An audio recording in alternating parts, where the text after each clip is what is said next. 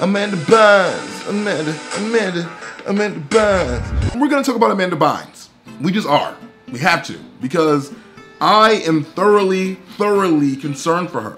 And I'm sure everybody knows the story, but if you don't, basically Amanda Bynes used to be star of the Amanda Show. What was it called? The Amanda Show? Yeah, Amanda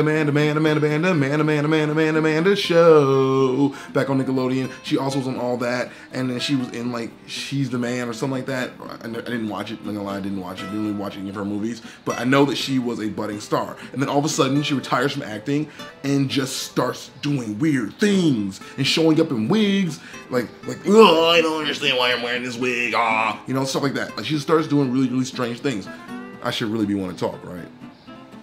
But then she starts sending out these tweets saying everybody's ugly, and most recently she said that Barack Obama and Michelle Obama are ugly, and she's dressing like I don't know even know what you call it. Like, she's kind of trying to go the hip hop route, but I guess that's kind of the style now because Justin Bieber's doing it, and Miley Cyrus is doing it, so I can't really be like, oh, you're crazy because you're wearing, you know, Jordans. You know, that's not crazy. It's a waste of money, but it's not crazy.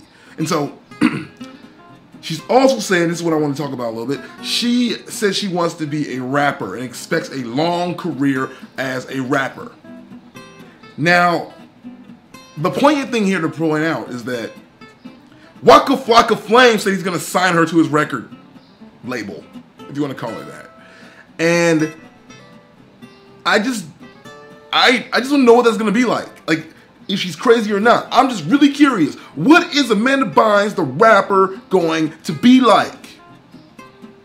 Like, will she be the new 2 Chainz? I mean, can she please be the new 2 Chainz? Like, I don't want her to try to be like J. Cole or be a conscious rapper or anything like that. I want her to come out here and be as ratchet as possible. Like, I want Amanda Bynes to be out here talking about, like, all that stuff we know she didn't do. Like, I want her talking about selling bricks. I want her talking about selling that coke. I want her out here crazy. Because you know she didn't do it. You know she didn't sell coke. We saw you grow up. I want to see her do it. I mean, because she has nothing else to talk about. I mean, either that, she's going to be like, you know, Paris Hilton, put out one bad song and it's all over. There's an anonymous source that says that she's really good at rapping, which I'm like, okay, hey buddy, say what you gotta say, do what you gotta do. But I just want to see this happen, and in fact, because I want to see this happen, and I don't look anything like Amanda Bynes, and I don't have a blonde wig or anything of that nature, so I'm doing the best I can here. I made what do we call it, a recreation or a reenactment. It hasn't happened yet, but what I just think it's gonna be like when she starts rapping. So enjoy. It's Amanda Bynes in the building, you know, you feel me? So hide your children, you can't do it like me cause you're ugly. Look at you so ugly. I stay up on Twitter, I know you remember that I'm gonna be here from that day in December. You know me from All That, yes I am all that. I want Drake's right now, give me all blacks. Yeah, it's me and Amanda Bynes, and you done lost your mind. That's my ad-lib, y'all. Amanda Bynes, Amanda Bynes, Amanda Bynes, Amanda Bynes, Amanda Bynes. But really, at the end of the day, I'll be honest, I think she has a mild case of schizophrenia, to be honest with you. I don't even know if mild cases that exist, but that's what I think is going on. What do you guys think is up with Amanda Bynes? She's doing this for attention? Is something really wrong there? Because I feel like people that care about her should really be like, hey, we need to help you. Like to me, it's like I'm scared of it like crossing a line where one day, you know, it goes from just being these harmless tweets to something being really wrong. And I just feel like it's really bad to not like force her to seek help or force her to do something to help herself before it gets too far.